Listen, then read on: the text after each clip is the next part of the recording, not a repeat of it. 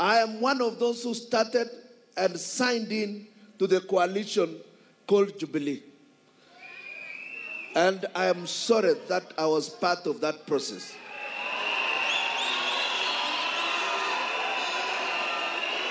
I have finally, let me tell you, we never had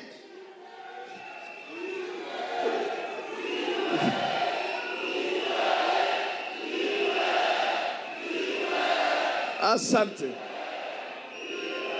Asante.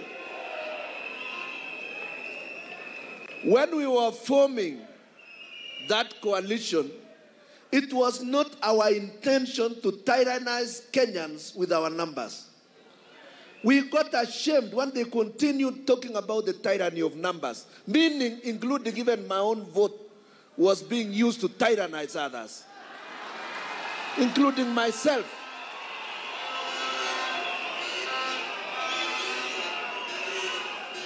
There are so many issues I have raised with the current regime for more than 4 years.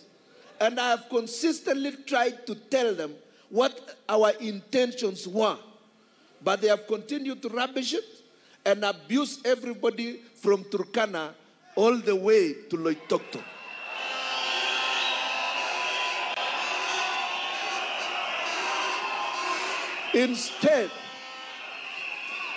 Instead of apologizing to the Turkana for leaving them to live 100 years behind the rest of us, they go there to abuse them, that they don't care about their vote.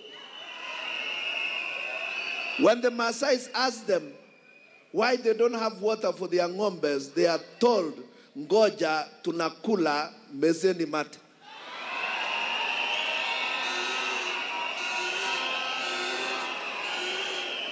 Is that the country we want? Is that the country we want? I cannot continue to associate myself or those